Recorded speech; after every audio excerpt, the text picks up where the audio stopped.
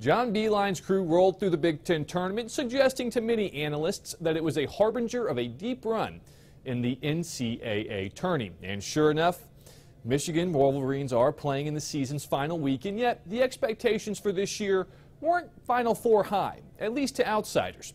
They were picked to finish tied for 5th in the Big Ten's preseason media poll, and beginning the season 7-3, beating and losing to teams you would expect, it was not until back-to-back wins against Texas and UCLA that one might have begun to wonder what this team's offense could look like if everyone clicked at the same time.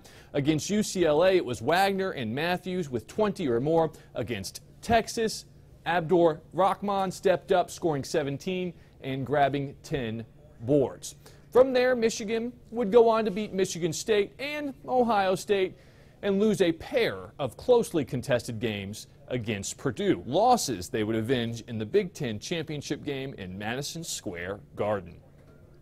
In San Antonio, the Wolverines will meet 11-seed Loyola Chicago, the Cinderella of this year's ball and arguably God's team, with its now famous chaplain, 98-year-old Sister Jean.